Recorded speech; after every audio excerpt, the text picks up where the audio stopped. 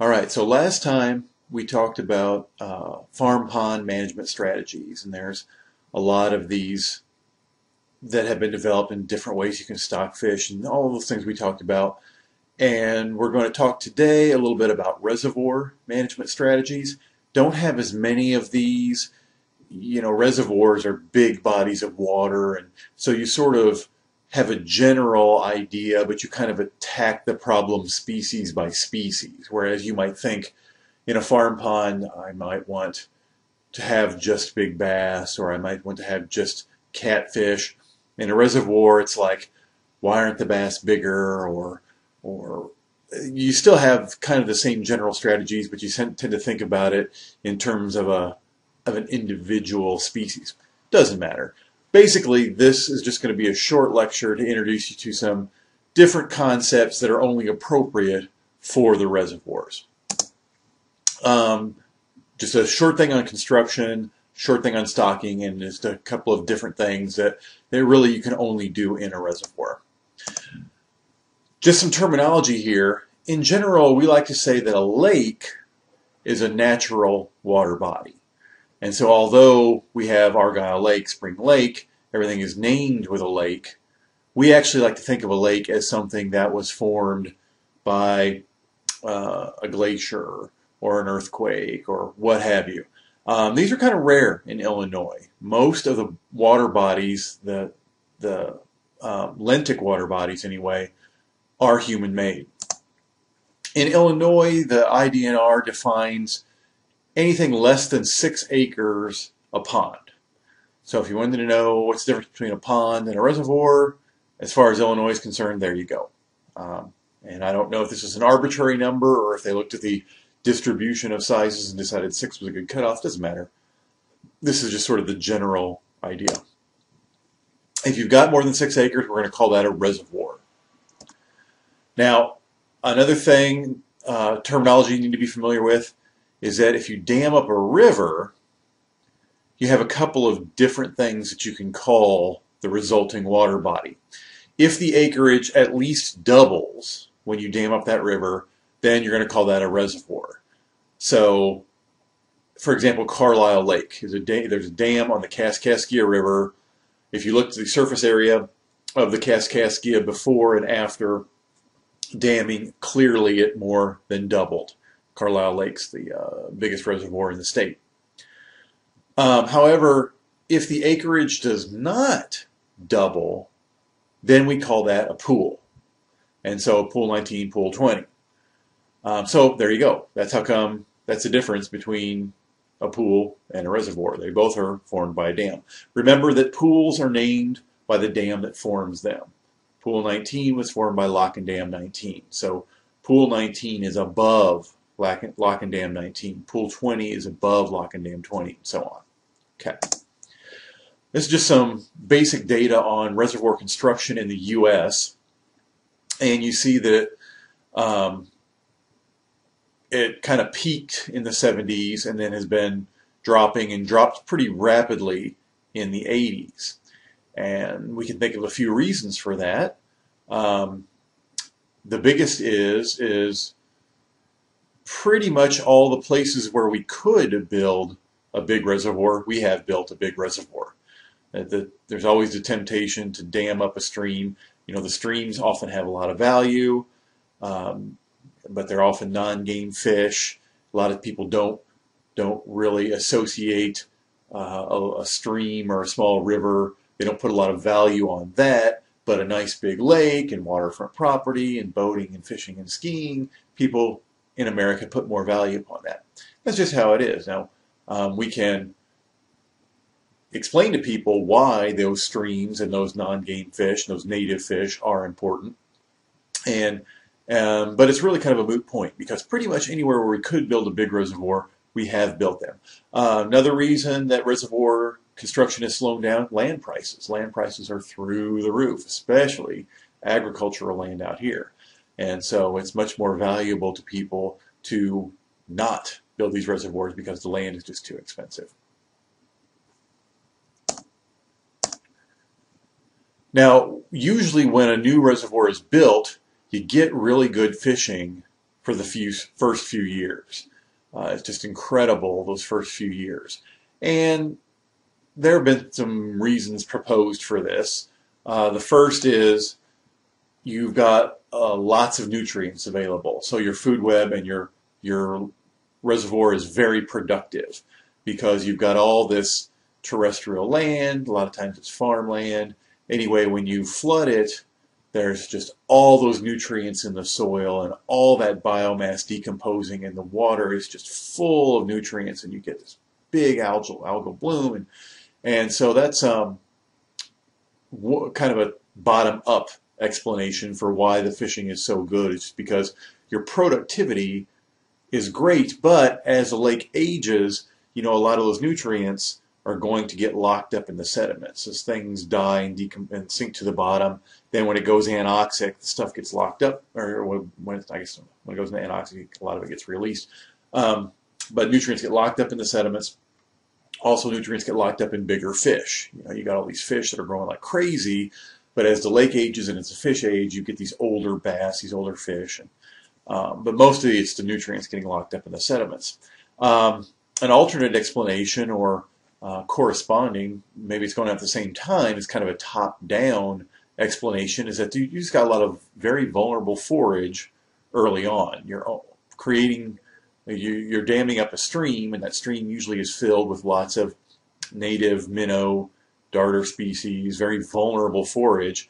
And so in those first few years, you've got this simplified food web with usually largemouth bass at the top, and they just go crazy, and they can wipe out a lot of these species. Of course, that's why we don't stock fathead minnows with largemouth. They can wipe them out. So this is probably why you get really good fishing when you first construct a reservoir. But as we said, we're not really constructing many reservoirs anymore these days, so you may never see this. All right, stocking of a reservoir. So in a farm pond, usually the fish are at least a few months old at the fingerling stage. I'm using the terminology fry for the newly hatched larval fish, and then fingerling for when they're a little bit larger and can swim on their own and things like that. Sometimes you put grown adults in there because it's possible. You've got a small pond, you might be able to catch enough fish and bring them over and dump them in to make a difference. You might actually be able to afford to purchase larger fish because you don't need a large amount. And so it makes it affordable to stock a farm pond at a reasonable sized fish. In reservoirs, you need huge numbers. You just can't stock a reservoir like you can a pond and immediately expect that food web to develop. Of course, we stock reservoirs, and maybe when you first build one, you might stock some to get to help give it a boost. But really, the numbers of fish we're talking are not sustainable by stocking. They need to have reproduction if you want to have a sustainable fishery. A lot of different ways that you can stock. A lot of research into what's the best size and the best time and the best way to stock. I know a lot of this has been done on walleye because they're about the most widely stocked fish, because a lot of times the walleye won't reproduce in a reservoir, but they're really highly valued, and so on and so forth. If you stock the fry, that's really cheap because you can stock literally hundreds of thousands, if not millions. I mean, you're talking eggs. How many eggs can one female produce? And so you can have huge, huge numbers. Excuse me. I forgot I had a timer on for something going on in the lab. So you can stock huge, huge numbers, but there's a couple problems here. You're going to have very poor survival. Remember when we talked about mortality, and first year life has got tremendous mortality. Well, you're talking fry, you might get 99% of them to die. So that's, although you can stock, it still could potentially be a large number that will survive, but also how do you evaluate this? At that size, it's certainly impossible to tag them with any kind of tag. Oxytetracycline might be a good option, but a lot of times that's too expensive, or people can't. People just don't have the equipment for that. So evaluating the success of your stocking can be difficult. Also, they're very touchy at that size. And it could be just a matter of, if it's a little too hot or a little too low oxygen, you might have hundreds of thousands that just all die immediately. So there's the upside and the downside there. For fingerlings, you're going to get better survival because they're less vulnerable, they're tougher, but they have to spend more time in the hatchery, and that means they're going to be more expensive. You've got to feed them that whole time. And you're also going to get more hatchery selection. So the fish that do well in the hatchery do well for a reason. It's because they're well suited to a hatchery, but they might not be well suited to a reservoir. And the longer they're in that hatchery eating that prepared food, the more comfortable they are with humans, and the more reliant they are on that prepared food, and they may be really dumb and really vulnerable when they're stocked into the reservoir. Sometimes, in some situations, you will be stocking adult fish. Best example is like a put-and-take fishery like the catchable trout program. And like the trout they stock in Argyle Lake or all around Illinois.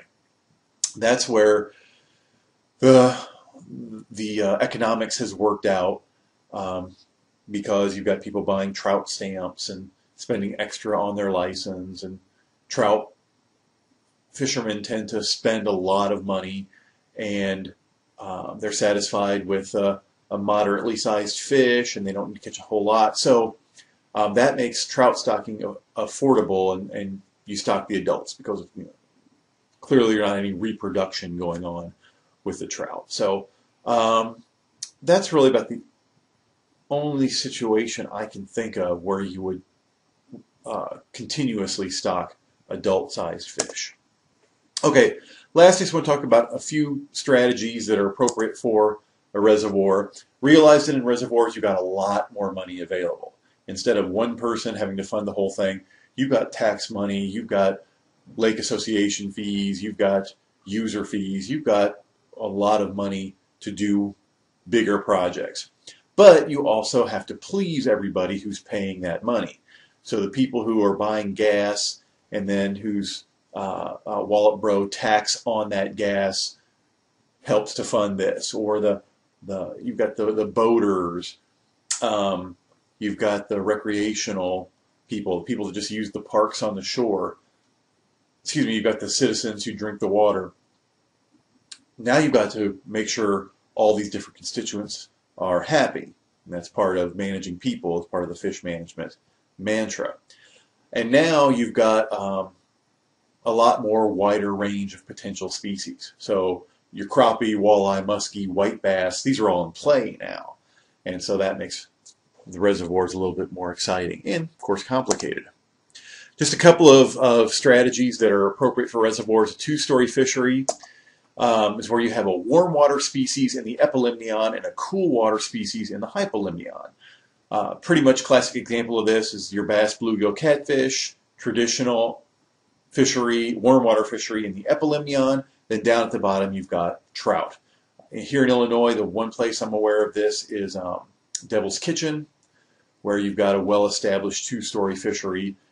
You could argue that, like when they stock trout in Argyle, that would be a two-story fishery. But I don't think it is, because I just don't think there's enough oxygen down deep. And that's the key for this to work on a large scale. So this only tends to work in clear lakes where you get light down to the hypolimnion, to where you can get some level of productivity to get some oxygen down deep. And of course, if the water's clear, that means fewer nutrients, so you have less productivity in general, less decomposition, so that also assists with having oxygen down deep. One thing about the two-story fishery is those fish that you catch down in the hypolimnion are under a lot of pressure, and they're yanked up very quickly. So what's going to happen? Just like a scuba diver coming up to the surface quickly, you've got that gas bladder, which has lots of air shoved in it to help keep them neutrally buoyant at very high pressures. But as soon as you rapidly ascend and release that pressure without releasing gas from the swim bladder, then the swim bladder is going to expand. If you think about a balloon, and then if you blow up that balloon and then go up to the surface, that balloon is going to be under less pressure, and so all that air is going to expand, and that's what happens to the swim bladder. And so what that can do is that can cause, a lot of times that'll cause the stomach to invert and push the stomach and push things out of their mouth, or it can rupture the swim bladder, or it can rupture the stomach. So clearly there can be some trauma there. One solution is called fizzing the fish. It's a way of releasing barotrauma, barometric trauma, or trauma from pressure. That's a fancy term that you might hear. And fizzing is basically just taking a needle, like a syringe with the top off, and just sticking it between the ribs into the swim bladder to relieve that pressure. And the idea being that that small wound that they get will likely heal up, and certainly their odds are better with that small wound versus putting them back in the water. Yeah, I mean, if they're going to be at the surface, you put them back in the water and their guts are all pushed out. It's going to take a long time for that gas gland to work and to get all that gas out of the swim bladder, and the whole time they could be getting damaged. Having said that, there has been a lot of research lately into whether or not this actually improves survival. There was a paper not too long ago that suggested that it does not improve long-term survival. So you have to pay attention to that. Usually, these are not catch and release fisheries. Usually, when you're catching fish from that deep, you just got a creel limit. You know, the first 6 you catch, those are your fish, because there's just too much trauma involved here.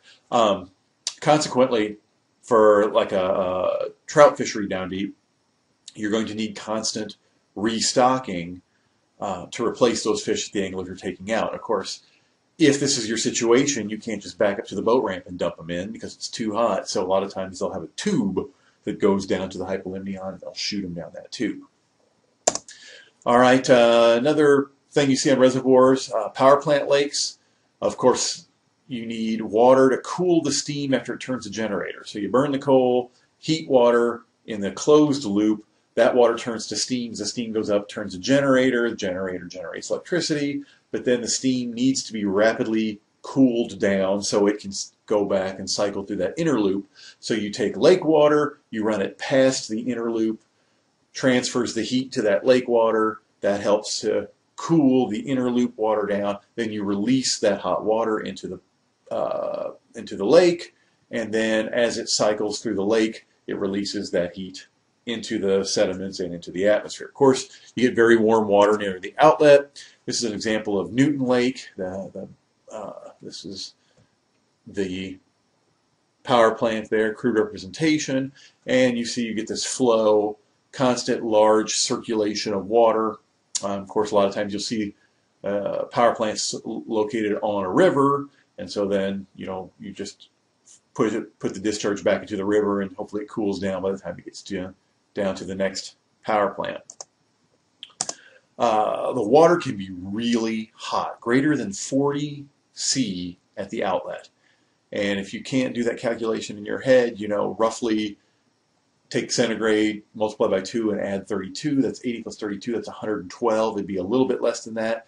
If you can remember that human body temperature is 37, and you know that your body is at 98 Fahrenheit, so 37 C, so this is warmer than your body.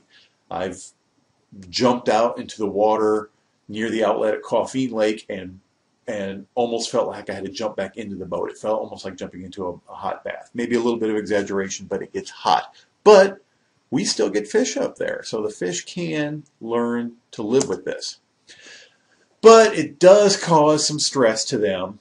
The surface is often very hot. You think about that hot water, really hot water. Remember how the density of water changes in a curvilinear manner. So at warm temperatures, the density changes faster. So you get that really hot water. It's going to be very, very low density, and it might just skim right along the surface if they don't mix it in. And that's usually way too hot. Of course, there's often no oxygen at the bottom, especially in these lakes. They're productive. What happens is you get a squeeze. You get a very narrow band of temperature and oxygen that the fish can tolerate. And of course, fishermen, might take that to their advantage, but that really reduces the available habitat. And sometimes what happens is the fish get trapped, and in Newton this happened a lot, where they'd get up in a cove and then they'd fire the generator, so you get this real hot water coming down the lake, sort of in the outside of the cove, and then it would start to creep into the cove, and before the fish realized it, well, they got nowhere to go, right? They can't swim out because it's just way too hot out there, and they're in this cove, and so that's a lot of times how we get these minor fish kills. The upside to a power plant lake, of course, is a longer growing season. The bass spawned in Newton Lake, gosh, I want to say early March or something ridiculous like that. They grow year round. You can get, you can fish them in the winter when you can't fish other places. So that's the upside.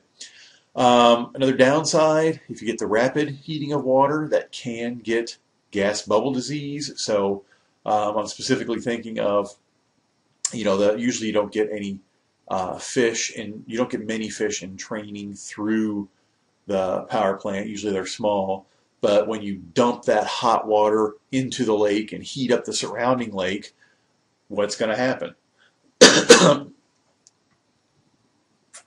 Same thing that happens when you bring cold water in to a warm building in winter. You rapidly heat that water. There's a certain amount of gas dissolved in the water. Hot water can't hold as much gas. And so when you rapidly heat up that water, it has to release that gas. That gas comes out of solution, but if it's inside of a fish, that gas comes out of solution and forms a bubble. It can't get to the atmosphere. Those bubbles are going to catch in the fin rays and in the arteries, and you're going to get an embolism, and that's gas bubble disease. All right, last thing I want to mention is tailwater fisheries, which you're probably familiar with. Of course, if you've got a large reservoir, you can release water from the dam, and if there's enough water constantly running, you've got a stream below the dam, or sort of maybe the original stream that you dammed up to create the reservoir is still running, and you can create a fishery down there. And if you're releasing from the hypolimnion, then of course that's going to be colder water, and you might be able to have a cool water fishery where there was not one before. Classic example, trout fisheries. The White River, Arkansas, where I just was, that's a hypolimnetic release, so it's cool water. It actually has decent oxygen. Cold water is going to hold more oxygen, but you think, wow, this is 100 feet deep at the dam or something ridiculous. There's no way you're getting light down there. There's no way you're getting enough productivity to get oxygen down deep. But the water's pretty clear. And I don't know if they get enough oxygen production, but they also can mix water from the metalimnion and the epilimnion to add oxygen back in as they're releasing. There's certain things they can do like that. Sometimes the oxygen just gets trapped there during spring turnover, and there's not a lot of decomposition. It just stays there until it's released out through the dam. There's a lot of ways. But then sometimes you can have oxygen problems. If you're releasing from the bottom of the lake, you might be releasing cold anoxic water, and that could be a problem. Usually as it moves through the stream, it seems like as it gets physically mixed in the stream and you get some productivity in the stream, you can get some oxygen in, and then you'll have the cool oxygenated water that the trout want.